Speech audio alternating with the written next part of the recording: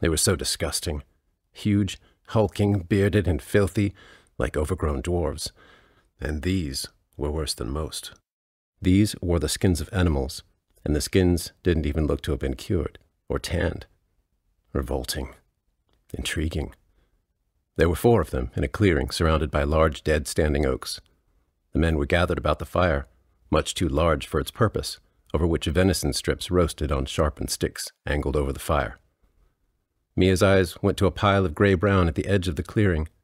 The lifeless eyes of a buck stared back at her. "The filthy, nasty, foul creatures! How could the gods have created them? How could any god love them? To have taken down such a respectable animal, such a grand creature, only to cast it off to rot and be picked at by vultures and ravens. My sister and I, we will come back and run them off like the vermin, like the rabid dogs they are." Backing slowly, her eyes never left the campsite as she fumed. That was her mistake.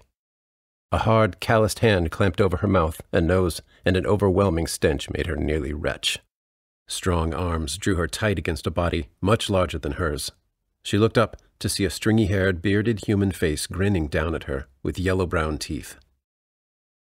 "You're not the only one who can be quiet in the woods, now is ya?" He grinned.